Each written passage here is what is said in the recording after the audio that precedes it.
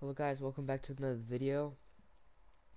EA just released a team of the week with like crazy good cards.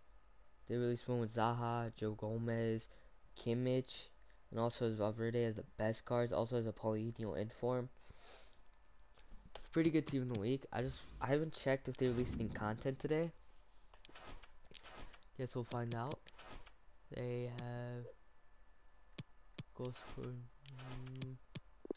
This is the only thing they released. It's an untradeable pack. What do you need? Minimum silvers. Minimum 6 golds, 4 clubs, 1 French, 1 rare. Let's just see what league has the most silvers for me. Okay.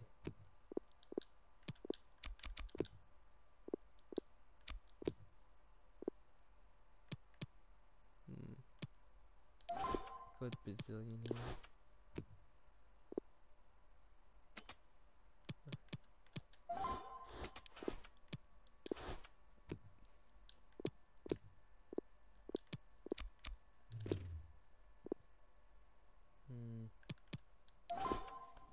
Got another Brazilian. I'll be right back when I finish this. Well, I did finish the SBC. It took a bit. Let's see if they release any more objectives or something. Silver Star. A King. That's not bad. King card's probably decent. Silver Beast. Score 10 goals in squad battles.